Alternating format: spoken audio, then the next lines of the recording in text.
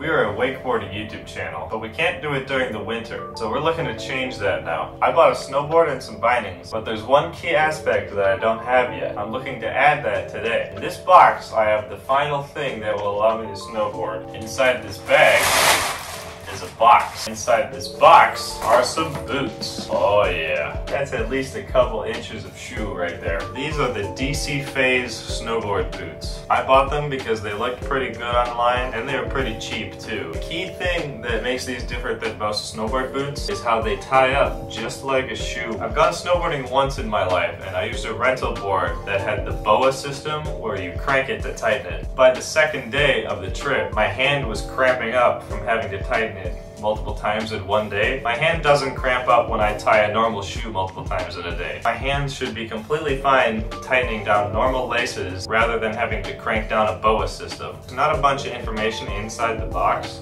but from what I've read online, I think these are a soft to medium stiffness type boot. I want a more soft boot so that I can flex out on grabs or presses. And I've been riding soft boots on my wakeboard forever. The overall feel on the boot is pretty nice. It has this Alcantara suede kind of feel on this black part. It's very soft. The red part has a more scratchy material. I have no idea what it's called. It's just a bunch of very tiny squares that are built into it. They do look like very big sneakers, which is a little bit different than other snowboard boots. Most of them look like boots. You could try and blend in wearing these, but they're way too big. People are definitely gonna know that these are snowboard boots instead. The inside liner says RLI or RL1. RL line going straight down. The first edition liner, if it's a 1, it's a shame that it's not the 2. A little bit of an upgrade could have been made there. I'm gonna strap into these boots and we'll see how they feel on my feet. I'm a little upset that they're not long enough for me to tie around the back like this,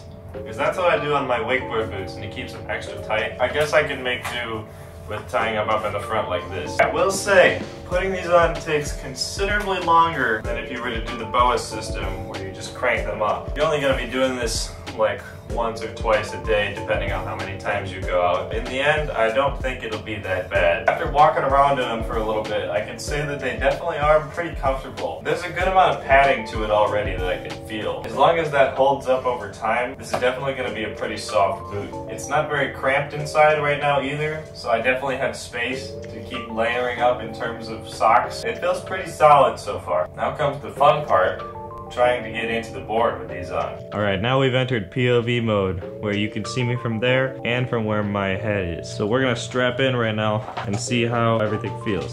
We'll click down on this, strap that down. Now for the toe, I have options here. I can either go over like this, or I can go over the toe like this.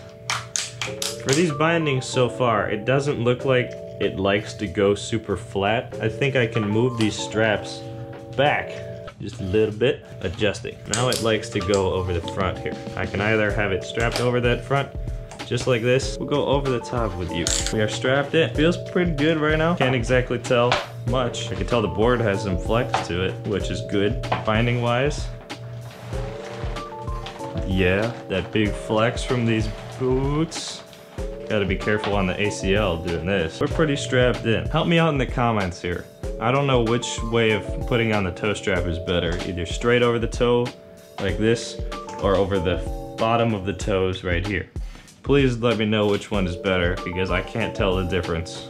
Personally, I like this one right now more, but I don't exactly know anything. You may have noticed I don't have the footbeds in right now. That's because I didn't want to completely clamp down on the bindings before I had the boots and everything adjusted, because I don't know how to take these footbeds out, because it looks like you would put it in and you need to pop these pins out from underneath, and I don't know how to access that from the board while it's all screwed in.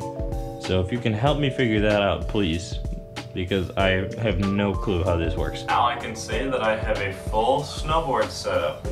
I am absolutely ready to go out onto the mountain now, and I don't need to rent a board. If you guys like this video, make sure you leave a like and you subscribe. The snowboarding content that we're going to be doing this winter. If I'm doing anything wrong, or if you know more about snowboarding than we do, please feel free to leave some comments. We'll take any tips you can give us. We're pretty new to this whole thing. Thanks for watching, and we'll see you guys in the next one. Peace.